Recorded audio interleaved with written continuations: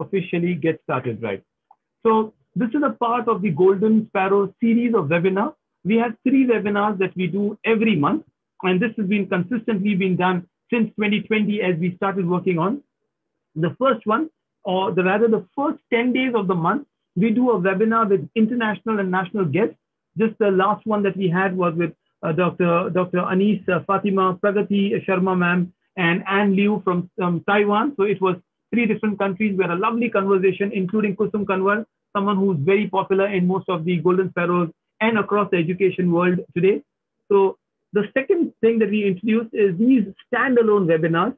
And in this webinars, I will try to share much of the learning I have learned in the last decade and a half, traveling to hundreds of schools, literally hundreds of schools, meeting a lot of students. And I thought we'll do a series on some popular educationists. As much as we'll talk about education choice, we'll talk about educationists. And the last 10 days are dedicated to our students, and we'll do some event or some program involving them.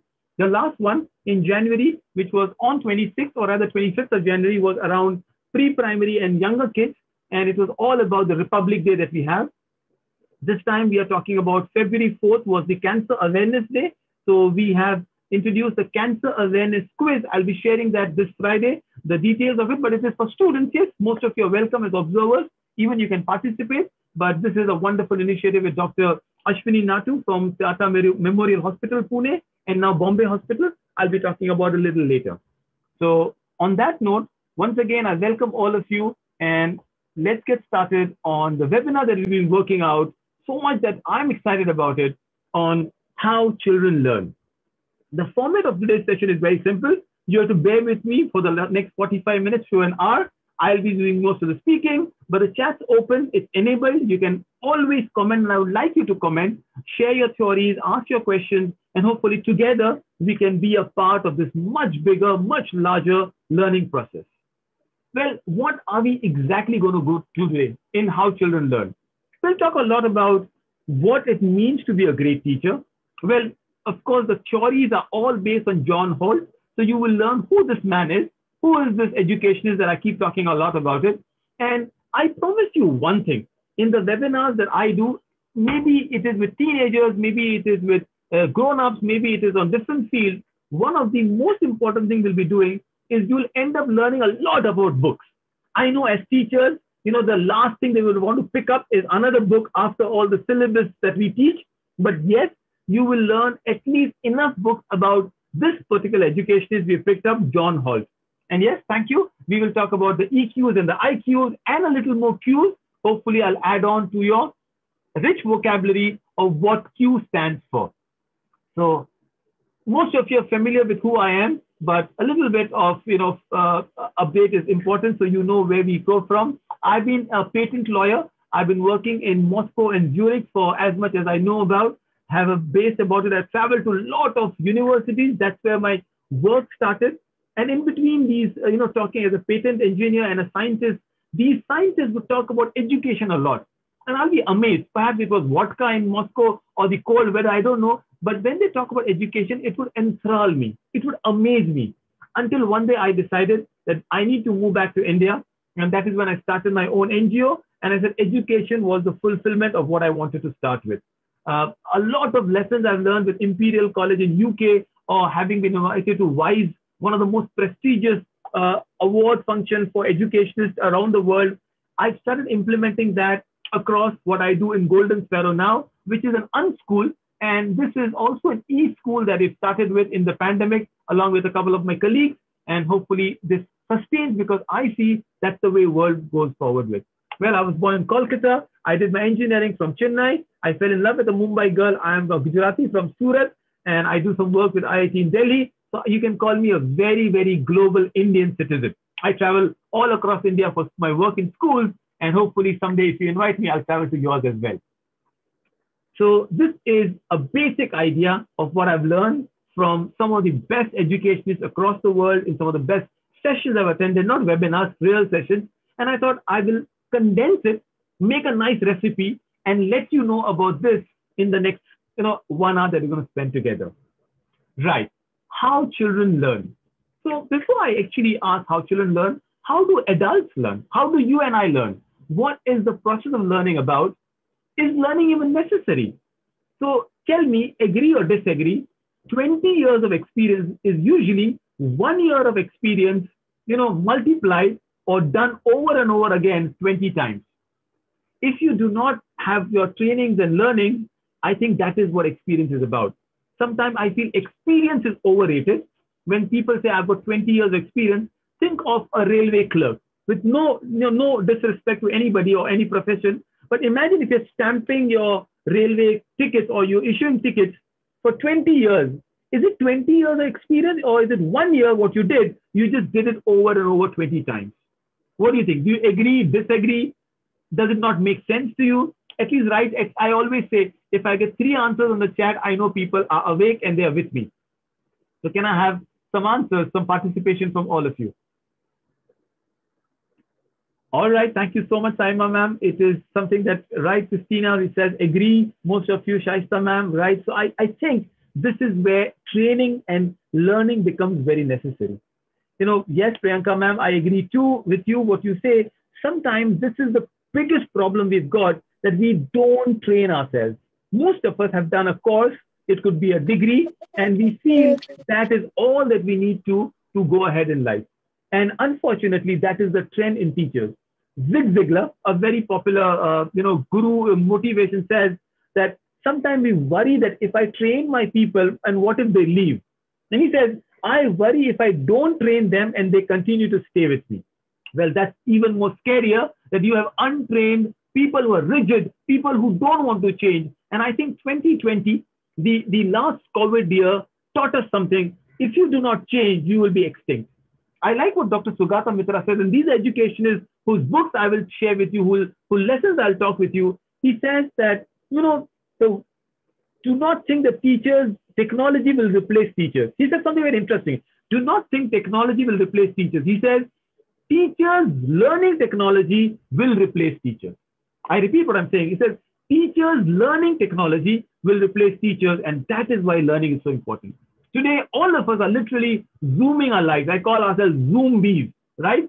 We are learning technologies. Some of you have learned Kahoot for the first time, Mentimeters. You learn what a whiteboard is, or you learn to make PowerPoint presentation, but you are learning all the time, and that is important.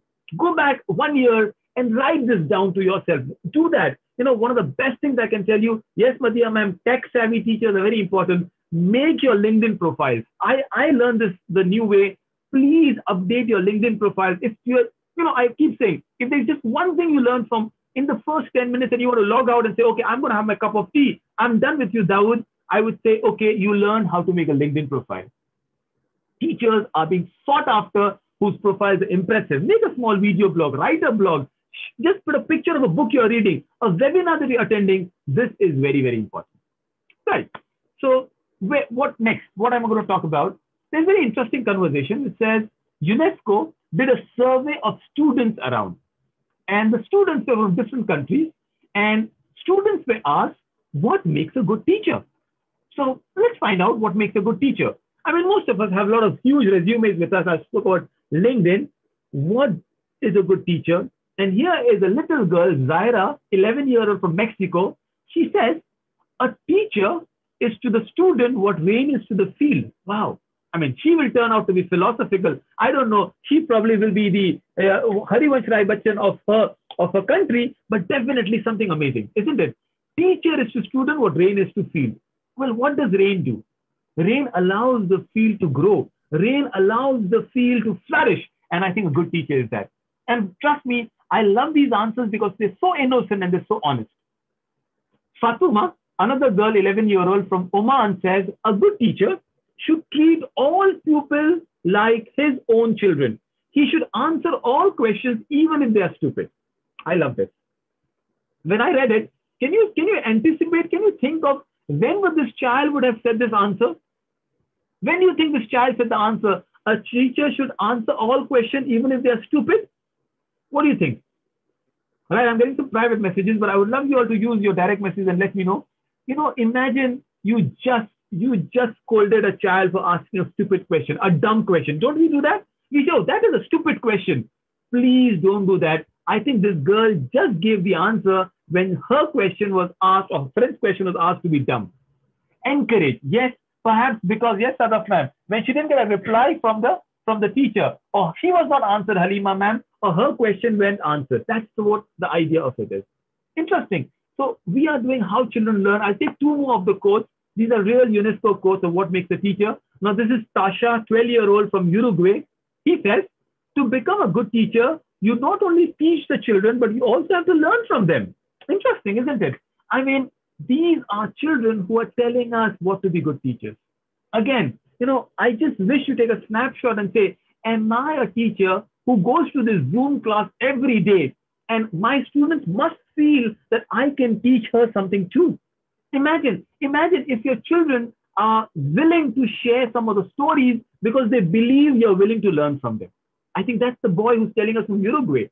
Or this another boy, Bongani, 9-year-old from Zimbabwe, says, I like a teacher who helps me think and get answers for myself. Now, this is interesting. I think the child wanted a little more time to give an answer. Maybe it was a word problem. Maybe it was a crossword. Maybe it was spell bee. And this is what we're talking about. I'll read the quote from Maria Montessori that Madhya ma'am says, the greatest sign for success of a teacher is to be able to say the children are now working as if I don't exist. Wow. Interesting, isn't it? The teacher is not existing. And today on Zoom, it's the other way around, right? Students don't exist because most of the cameras are off. And it is like a teacher is doing a monologue. Teacher is just speaking to herself. Unfortunately, that's the case. We need to bring the child in us. Second lesson that I'm asking you to learn. Number one, remember I asked you to prepare a LinkedIn profile. The second lesson is to be a good teacher. It is fundamental to feel like a child, to think like a child, to act like a child, and then to reason and react like a child in you. Remember that you were once a child. I think as parents, it's very important to learn this. You just put changes to teenagers and you know how to deal with teenagers. Sometimes we forget that we also were teenagers. I'm sure you had your shares of mistakes and faults and mistakes and things your parent did not want you to do. We forget that. I don't know if you watched, I will do these sessions and I'll share some of the wonderful videos when students don't keep the cameras on. A teacher, not only scolds the child, the teacher threatens the child. I'll put you in waiting room. Come on, don't do that. A child knows the technology. Child's DP may be smarter. You will not even recognize child is there or not. So feel like a child, think like a child, and act like a child. So this is a basic idea of how children learn. Where did I take the idea from? Well, this is the hero of our webinar today. His name is John Holt, and he says something very, very provocative, perhaps very controversial, but something very beautiful. He says, to a very great degree, school is a place where a child learns to be stupid. Oh, wow. I mean, this is a book he's written called Escape from Childhood. And I promise you, I'll teach you enough books by John Holt. You can put that on your resume. I attended a webinar and I know enough books by this educationist who wrote these books. His book, Escape from Childhood, says, school is a place, and I, of course, don't agree with him. I know I went to school and I came out a little well, perhaps not so stupid, but sometimes we do make our children numb. We do make our children less intelligent or creative before they enter the school. My another favorite educationist, Ken Robinson, says that a child goes to school as a question mark, but ends up the school as a full stop. You have so many questions. You have so many things to share and ask. Unfortunately, the teacher says, don't ask now. Don't ask those stupid questions. Keep quiet. Don't talk. Don't collaborate. Don't listen to each other. Don't share. And the companies want exactly the opposite of this. So John Holt may not be completely wrong when he says schools really need to innovate and improve themselves. What is this webinar all about? Well, after 15 minutes, you want me to tell you that? Right? Yes. This webinar is based on these two fundamental books by the American educationist, John Holt. I told you one more book before, right? The idea Escape from Childhood. But John Holt has been very, very powerful. I mean, if you are an educator, a teacher, and you've not heard about these books, don't worry. I'm not going to tell you stupid. I'm telling you the time to learn about this is now. As teachers, you must know what you're learning about. This, How Children Fail, was the first book, and How Children Learn was the second one. If you've been following my little messages or Facebook posts in the group itself, these books were written 60 years from today. The first book was written in 1964, How Children Fail. And the second book was written after 3 years, around 1967. And I'm sure most of you were not born then. At least I'm not as old as some of you. I was not born then. But the strange part of it is the book are even relevant today. Even if you read the book, you will find that it is a 21st century conversation author John Holt is having with us. So I've taken a lot of quotes from the book and I've compressed this into a proper webinar so that you come out learning a lot about children, how they fail and how they learn. And our title of the webinar is from one of the books, How Children Learn. Fair enough? Are we going good? Can I have a bit of thumbs up? Is it fine? Anybody here who learned about John Holt for the first time, you can say a yes in the group so I know that you're with me. At least if you're enjoying the session, if you're learning something new, thank you so much. All right. So I'm making you an educator. Hopefully, thank you so much. It's good to see that we are learning about an educationist who is very interesting. All of you, thank you. There's so many of you that you're actually interacting with me. This is wonderful. Let me tell you a brilliant, wonderful story. Some of you must have heard about it, but it's worth repeating it. You know, Mrs. Thompson had the first class, and this was a new 5th grader that she was teaching. And Mrs. Thompson went to the class and she stood in front of all her children in grade 5. These are usually, if you add the CBSE rule, 9 and 10 and 11-year-old, and she told them a lie. A lie every teacher says. What's that lie? I love all of you equally. Well, that's not true, right? You as a teacher, you know that you have your favorites. But the joy of a teacher is not to let the child know that others are favorite and they are not. So Mrs. Thompson had to tell them that I love all of you equally. Unfortunately, the lie was so evident because right in front bench, sitting slumped in the seat, was a boy named Teddy Stallard. And Mrs. Thompson had one of the worst time grading Teddy. The moment she'll get Teddy's paper, she will know exactly what to do. She will take a red pen and start crossing his answers. Because that is what Teddy was doing. He was always late in class. His answers were not done. His sheets were messy. His clothes were dirty. He was smelling. He would sometimes sleep in the class. And Mrs. Thompson, despite telling that I love all the children, she never, ever favored Teddy. Now, this school had a very interesting concept. And these are things that we learned from the stories as well. The school, at the end of midterm, had to do something very important. They had to go through the previous record of the child and previous comment by the teachers. And exactly, that's what Mrs. Thompson did. She did everybody's report. She read everybody's report. Maybe she read Jack's report and she read about Tom's report and everyone else except Teddy's report. She hated to read it, but because it was part of her work, she took the last report that was available and that was Teddy's report. To her shock, to her surprise, to her dismay and amusement, her grade 1 teacher's report was this. Teddy is a bright boy with ready laughs. His work is neat. He has good manners. He is a joy to be around. Mrs. Thompson scratched and returned, and she looked at it. Am I reading the right report? But that was it. That is what Teddy's grade 1 teacher has written. Teddy's grade 2 teacher wrote something very similar. Teddy is an excellent student, well liked by his classmates, but he's troubled because of his mother's terminal illness and life at home must be a struggle. Now, do you see the perspective? The paradigm is shifting now. Mrs. Thompson started realizing this was not the Teddy who has come to grade 5. Grade 3 report now has something similar. You know, Teddy's mother's death must be hard on him. You know, he tries to do his best, but his father doesn't show any interest in him. Now, do you realize the background of this young, bright boy who did not have a mother to support and not a father so much of interest and he's losing out on? Teddy's 4th grade, Teddy is withdrawn, doesn't show much interest. He hasn't had many friends and sometimes sleep in the class. Now, Mrs. Thompson looks at Teddy in a very different way. This boy who was a bright joy in the class is not the same child after the death of his mother. And how many children you have in your classes, in your online sessions, whose family history you do not know. You don't know if the parents are divorced. You don't know if the father is somewhere in the Gulf and he's stuck. And you don't know if they're going through financial problem. You don't know, in Mumbai especially, our houses are so small. If I shout, there is a Zoom video of my daughter and her teacher can hear. I do not know so many things about my children. And I'm taking class for the last 1 year. And this is the issue that we have got. Isn't it? Now, something strange happened.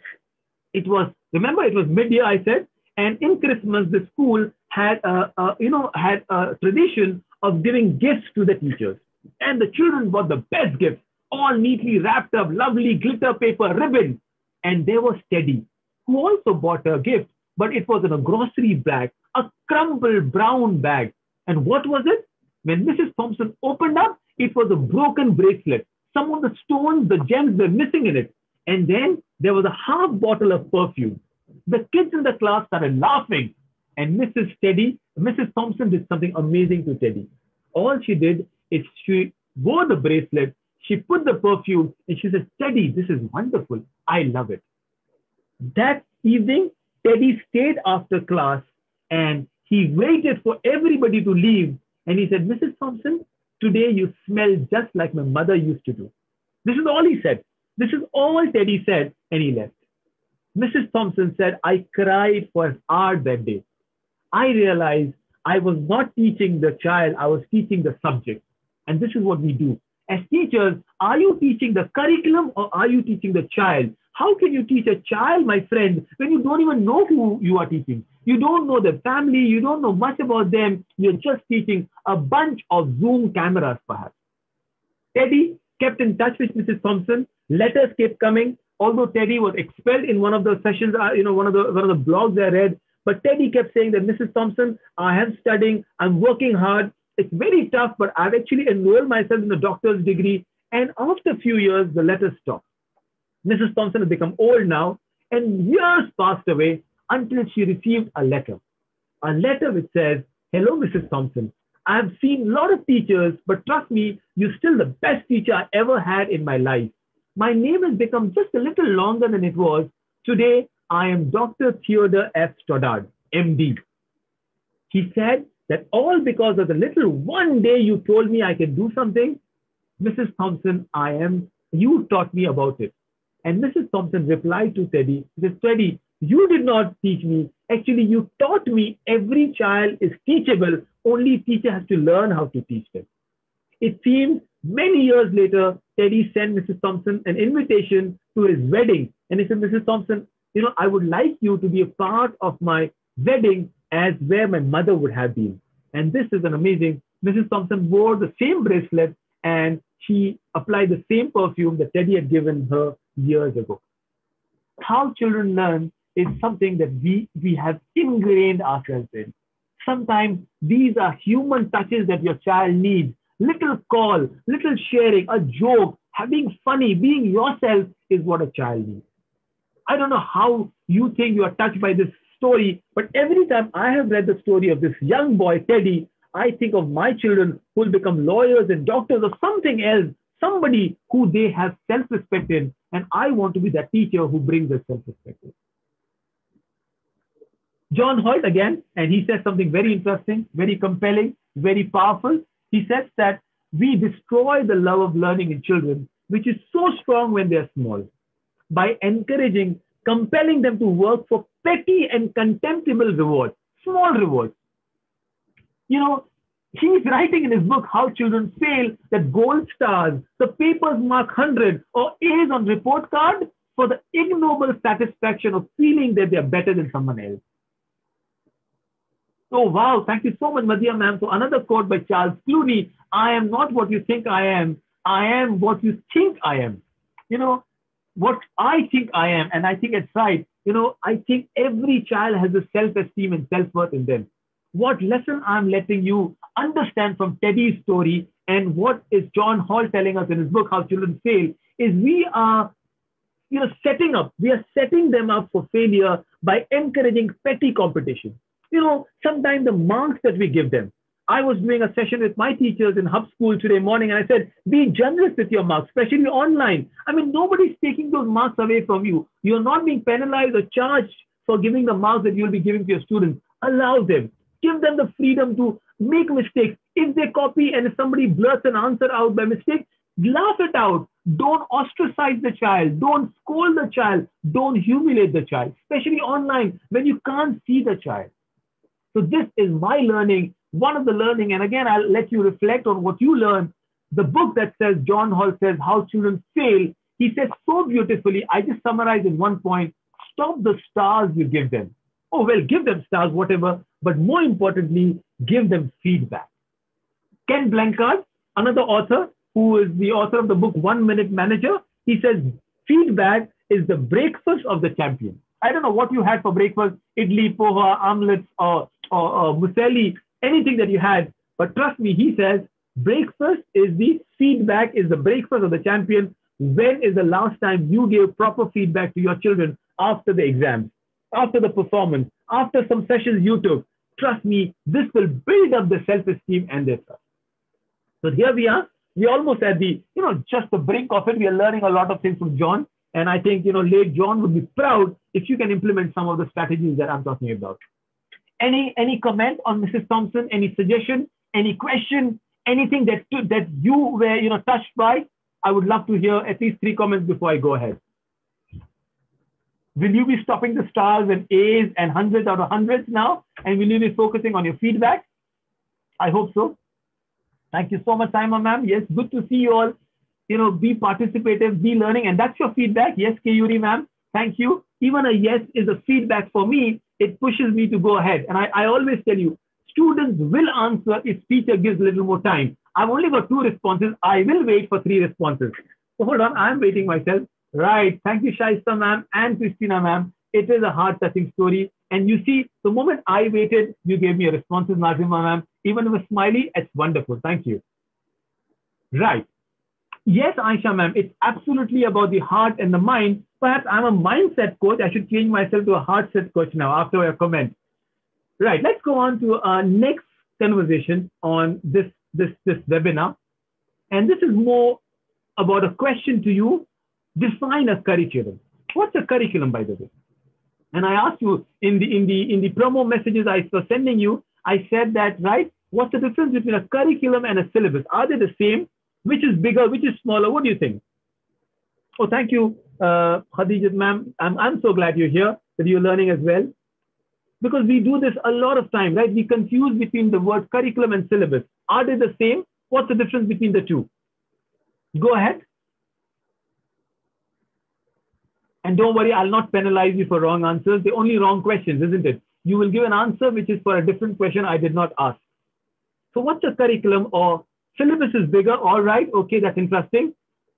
So what else? What else are we getting into? Okay, a couple of more responses from you. What is a curriculum? And don't worry, I'll not drag this too much.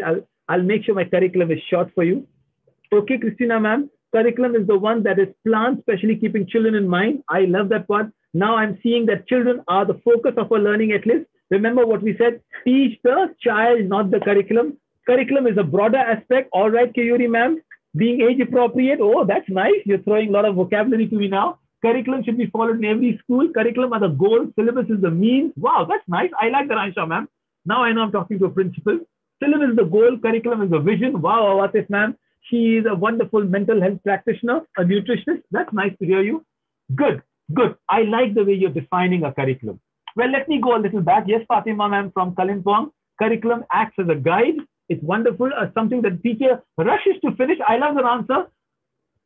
Syllabus is something teacher rushes to finish, right? Okay. Let's take this into a little. Yes.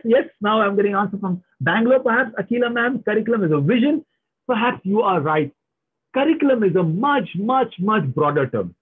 Curriculum is everything. For example, when I say a maths curriculum for a child, it will involve from the multiplication right to the calculus.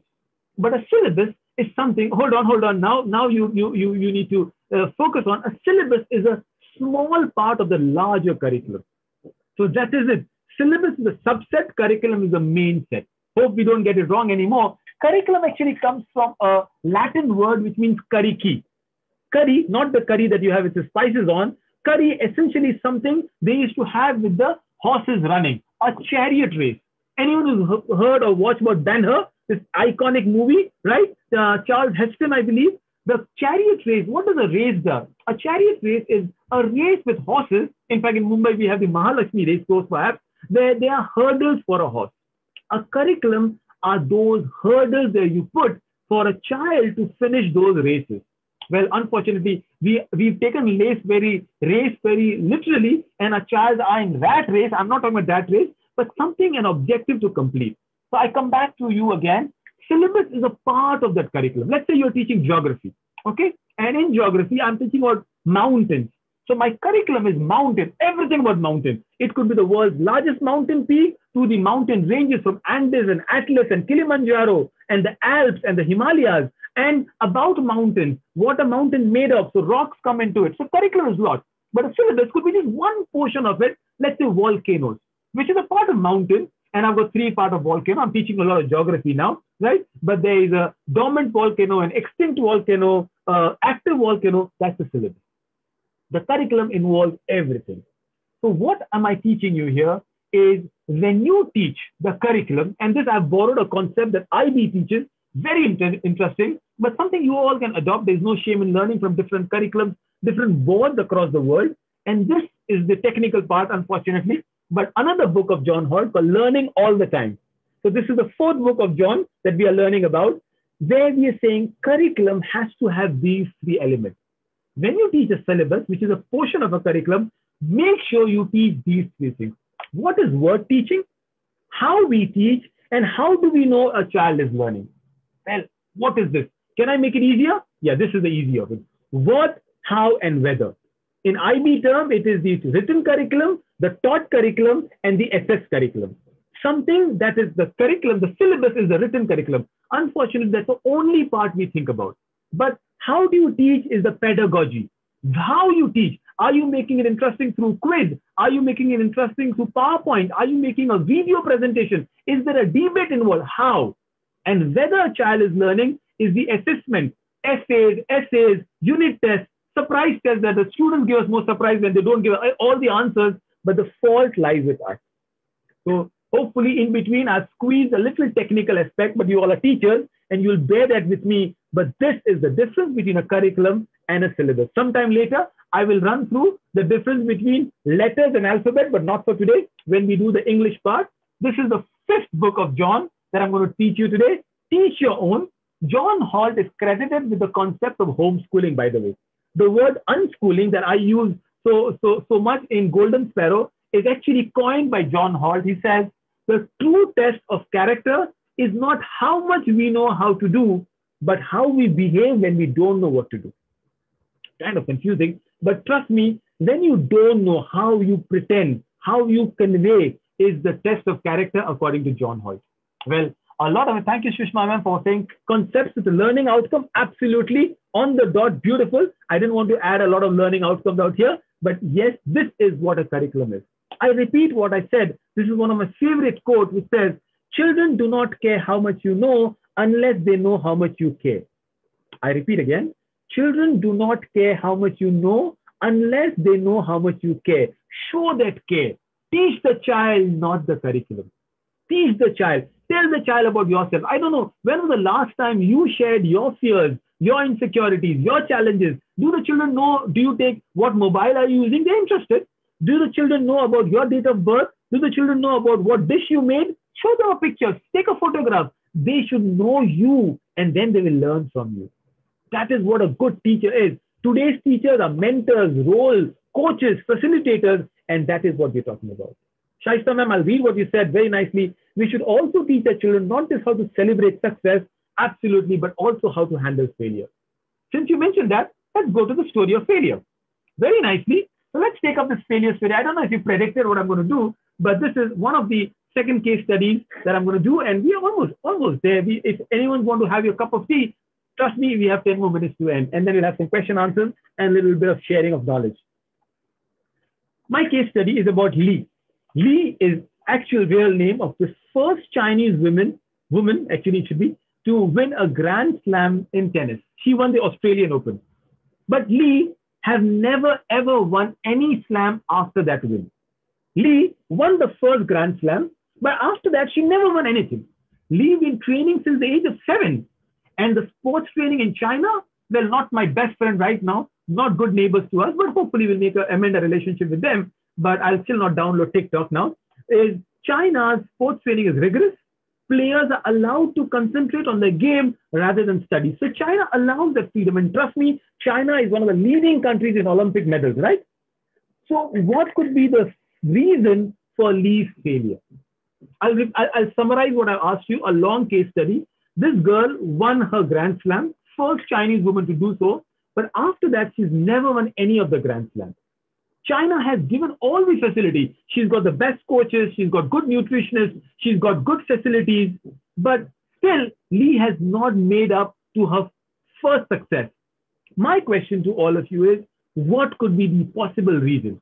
Remember, we're learning John Holt, how children learn. Let's understand this. And the clue already is from Shaista ma'am already mentioned a little earlier. Okay, thank you so much, Saima ma'am, because she wanted to win the first in major two. All right, perhaps.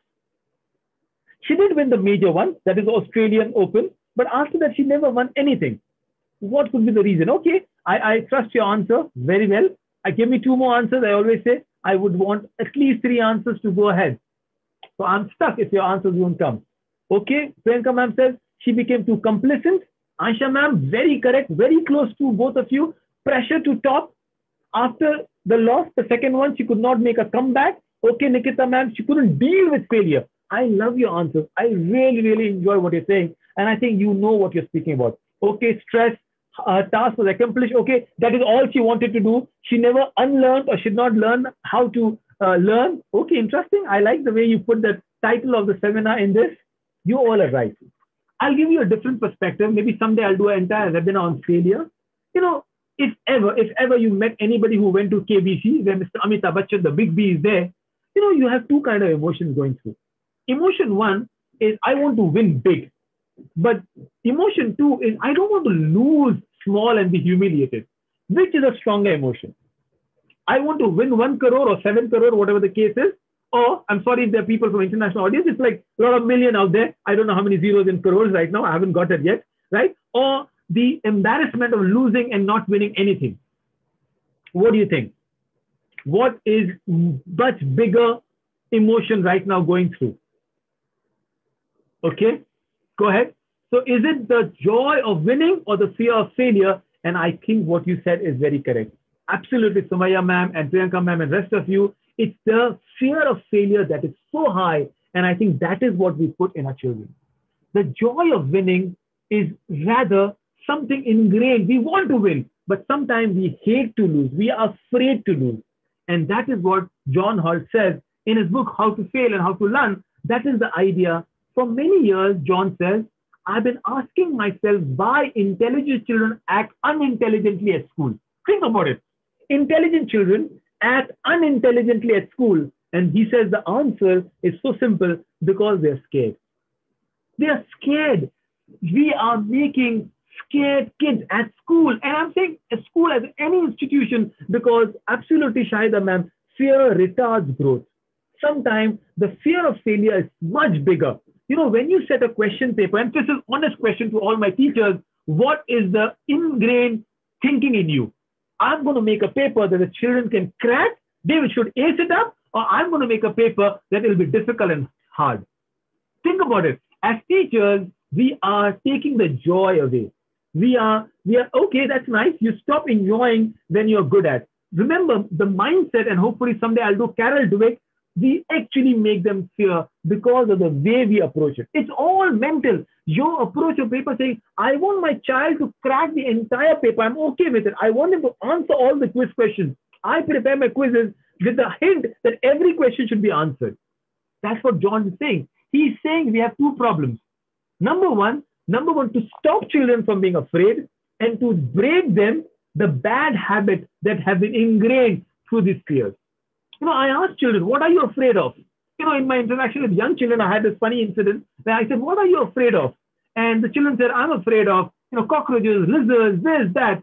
And I said, are you afraid of your mom? And the kid says, no, we are not afraid of mom. I said, dad is afraid of mom. Right? And then suddenly I realized the children were happy, but they said, we are afraid of our teachers. And why were they afraid of the teachers? It's because you have the power to take something away from them. You have the power to take away what actually belongs there, the joy of learning. Trust me, this is how children fail, because you take away the fear of allowing them to fail. This girl, she did not succeed. There is an entire case study on Lee because she was too tempted to win again. the pressure, an entire nation. Now, the only nation bigger than ours is China, right? Imagine over 1 billion people wants Lee to win. And Lee has this pressure because now she cannot express herself. She cannot have the joy of losing, or the fear of failing is so big. Lee bucked under the pressure. She never won. So afraid of being questioned for a mistake? Absolutely. So please, one of the things we actually don't allow teachers to do is use red pens to mark. Why? Why is red so bad? I had an institution called Red Camel. So perhaps we need to change our thinking. And that is what I think I learned from John's episode. This is my last thing today. And I hope we've done justice to a little learning that we have done. How do you judge a great teacher? Are you a good teacher? Do you want to be a great teacher? Well, I think most of us are modest enough to say that we are not great teachers, but give me a yardstick, give me a bar, give me something I can put myself on. So I'm giving you task. No, I'm not giving you a task. Task is an acronym. Hopefully, you measure yourself as this, and in some point, you will become a teacher. Remember, the first who answers the kid said, a teacher is like rain to the field.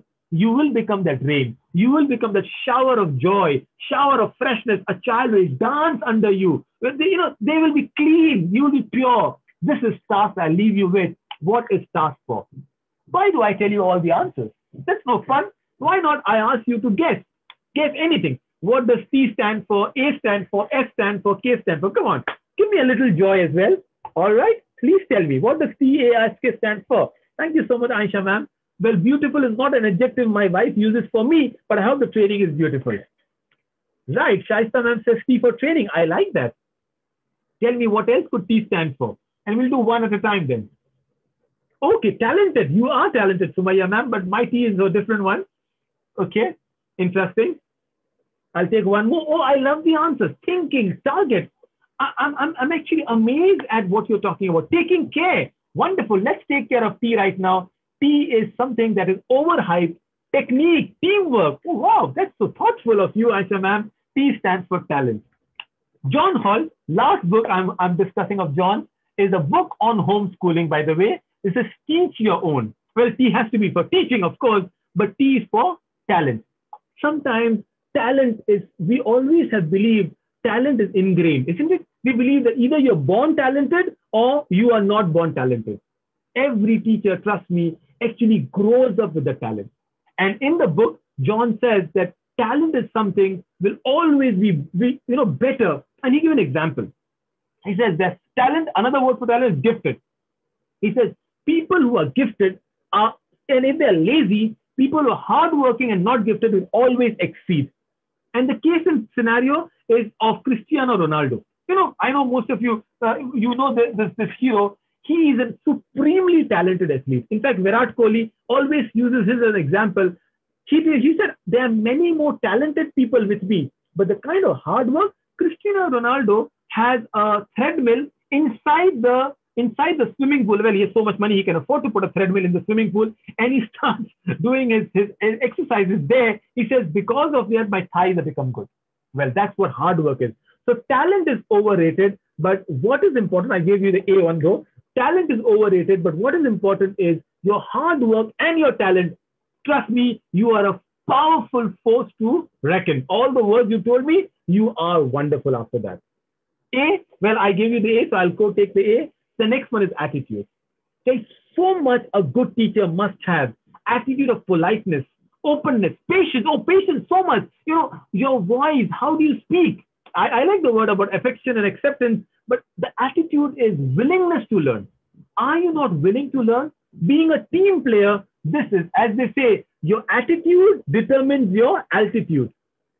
How high you go is how far you can spread yourself, and attitude is that. Are you a teacher? The students love to be part of it. Well, you are going ahead. So let me quickly go to S, T-A-S-K. S stands for sympathy. Okay, most of you have sympathy for teachers or students. I don't know. Success. I like the word success. Skill. All right. Awatis ma'am, I think I'll take skill. Saima ma'am, you. I think that's the word I was looking for. Today is the word skill, and I gave you K away. What skills do you need? As teachers, well, my skill is lesson planning. Trust me, one of the skills a teacher needs is to learn about books. Today, you will learn about 7 books probably. Be proud of yourself. Write that in your LinkedIn profile. You must learn what pedagogy is. You learn about rubrics. You learn how to communicate. You learn about assessment techniques. And hopefully next month we'll do something on Bloom's taxonomy. It's not just BEd that we've done. Let's put those skills to use. Life skills, critical thinking, decision making, problem solving, interpersonal skills. You need those skills. So we have got TASK. Of course, K is knowledge. Well, don't come unprepared. You must know what you're speaking about, the knowledge of subject, the knowledge of child psychology. Trust me, my wife is a psychologist and she does all experiments on me. I am a guinea pig, but she's doing good because of that, right? Principles of learning, this is where your knowledge comes from. You can be all of this and you don't have the knowledge, then again, you go back to zero. That is what a task is all about. So here's one last game for you before I let you answer some questions and I share a little bit of hub schooling. This is what IQ is.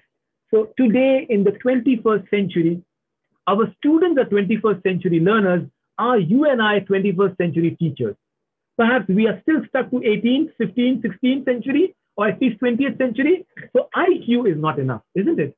And IQ stands for, so what is the new Q that you require?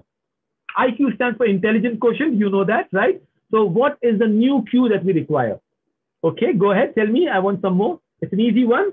Well, you all said EQ, but that's not true. You require something called PQ. There was an experiment done in Japan where they hired a lot of Japanese for the automobile factories. And they saw that people were very intelligent, but they never had any passion. They did not have any belonging. And they said, now we'll start hiring people who also have PQ. And not PK, not that movie, PQ is passion quotient. But after some time, they realized PQ was not enough.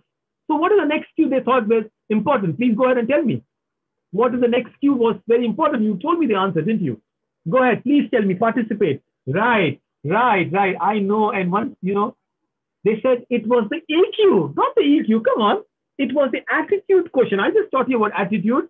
So they said, despite the passion, they were very intelligent, they were passionate, but they were lazy, procrastinators. And they said, no, we want people with good attitude also. Yet they found that attitude was not enough. They wanted something else. What is the next Q they wanted? What's the next Q? I'll give you the Q. I love this. I love this part. This is actually an experiment. Go back and watch this, only this part of it. When you gave 3 wrong answers, and I said, it's not EQ. When the EQ came, none of you gave the answer. You were so disillusioned. You gave up so easily. EQ was coming at some point, but I always do this with teachers, and I realize after 2 wrong answers, they don't give the right answers. The teachers decide, oh, I've done enough. I will not tell EQ. They realize emotionally the Japanese were not smart enough. They want the EQ, the emotional quotient. And finally, they realize all these Qs are very important. One very important Q that most of us needed in today's time so much about this faithless society is what Q am I talking about? But this is not John, but this is some of the research I did. It's the SQ, right? The spiritual quotient. Trust me, today you need that inner willpower. Whatever, I'm not asking about a deity, I'm talking about your inner faith, your faith in yourself, your faith in your abilities, your faith in being good is the SQ I'm talking about. Not giving up so easily, not becoming a Shushan, not trying to, today mental health is so essential. I think SQ is all about that health. So this is a small chart I leave you with. IQ, PQ, AQ, EQ, SQ. These are the Qs, all of you must have. This is what I'm leaving you with. That is where a task is very important. You must realize that it's not the F that you give to your students that is important. It's the F. When a teacher gives an F to the child, there is an F on the teacher's report card also. So you decide. Your child is A+, you are an A+ teacher. Your child is a C-, you are a C- teacher. Your reflection is in the child. So you decide what your child scores. I think we need to upgrade ourselves. How children learn. The children learn when a teacher becomes a learner, a facilitator. A teacher has the task factor. I think we are looking some amazing examples from Steve Jobs to Elon Musk. Task is important. Your talent, your skills, your attitude, your knowledge. What are you looking for? I think I leave you with this task. Probably it's not the right mirror, but I want you to look into the mirror and say, what are my task factors? How I am becoming better than every day? Am I using the same technique I used in my regular offline classes, in online classes? Will I go back to becoming the old teacher when the pandemic ends, hopefully soon, and I go back to my classes? Or I am a changed teacher? The pandemic, as much as it's taken something away, has taught me more. This is how children learn, not just children, we learn as well. A quick recap of what I just taught you today. As a teacher, I hope you enjoyed and learned. Well, we spoke about the two primary books of John Holt, How Children Fail, How Children Learn.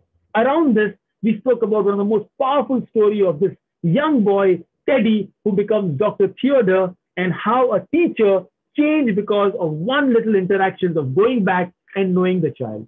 We said, stop giving stars and start giving feedback, because feedbacks are the breakfast of the champions. And then we ended up talking about another book of John, Learning All the Time. What is curriculum? The what, why, and how of the curriculum. We spoke about this wonderful girl. Hopefully she'll win a medal or a Grand Slam soon when the pressure is not on Lee. And then we spoke about the task factor. And is IQ enough? No, it's not enough in today's time. I hope you enjoyed. Thank you so much for your messages. All of you, you're welcome to share your views, your answers, your suggestions. We have a 2 more minute session, but until then, you can reach me on my email. The group is there. You can share your messages, your comments anywhere. I hope we learned something today, and we hope that your children will thank me when you become a task teacher. Thank you, everybody. Thank you so much. Any questions, any suggestions? I'm here for your questions and suggestions, and we'll take a minute more.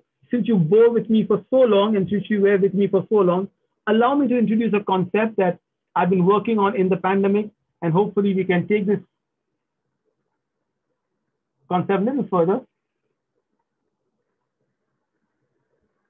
Any questions? I'll take those questions at the end of it. You can always put your questions to me a little later. Some of you know me, I'm very particular with opening and closing on time, so I respect your time. And thank you so much, all of you, Aisha ma'am, Nazima ma'am, Priyanka ma'am, Shishma ma'am, all of you. In fact, so many of you. Yes, the slides will be yours, and that's something I've learned to share. I'll put the slides in the same group, the Creative Classroom, and you can download it, talk about it, share it. Absolutely yours. Will be wonderful. This is a little concept I wanted to share you about, the new age learning with Hub School. Well, in the pandemic, we learned something, that learning cannot stop. Schools may have stopped, and we said, what is the new learning? So this is what the new learning was. We've said that lots of research have come in that can children learn online? Well, today in the pandemic, especially in pre-primary and younger classes, yes, it is possible, but online learning is really difficult in terms of you can't replicate a real learning there, but you can create engaging classes. It's also better. There's no transport. There's issues with hygiene. At least for mothers out there, you're not talking about the lunch boxes. Yes, it's economical. And at least now, for the next 6 months, you will maintain enough social distances. You don't have to wear a mask in front of Zoom. We teach the Cambridge Learning Outcomes in Golden Sparrow online e-school. And you can take a snapshot of this particular shot. That's Christina ma'am out there. You have my number as well. Reach out for any child who wants to learn. This is a small concept we started, and this year will be my first batch with NIOS. That is my de facto classes.